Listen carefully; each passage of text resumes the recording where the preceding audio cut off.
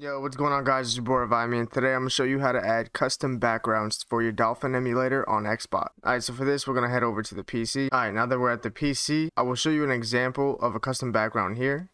For here, we're going to be using Neo 222's custom background. So for this, it has a preview of what it would be. And then it also has the file itself. If you are trying to look into making a custom background yourself, the dimensions would be right here, 3840 by 2160, and it has to be a JPEG file. Alright, so now what we're going to do is we're going to go over to our USB, we're going to right click it and open it into a new window. Go into your Dolphin folder. See, for here I already have my background, I'm just going to delete this to show you.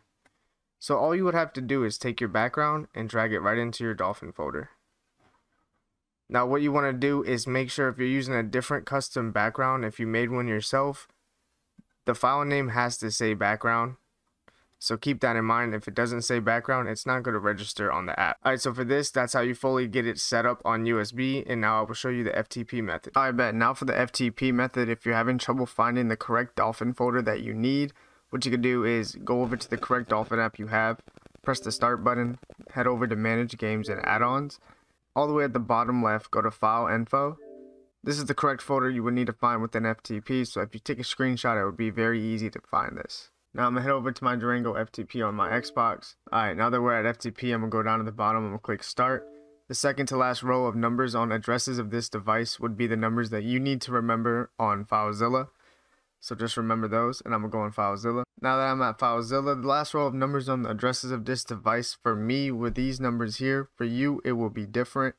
And then make sure to put in the port. The username and the password does not matter. Click on Quick Connect. Just click OK.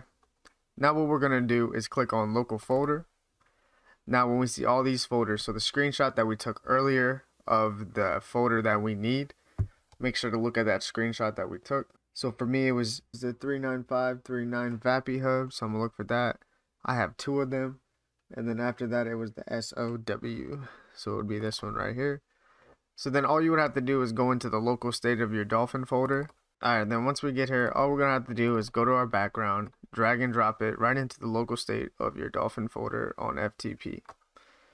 And just like that, file is transferred. And that's about it. That's all you would have to do.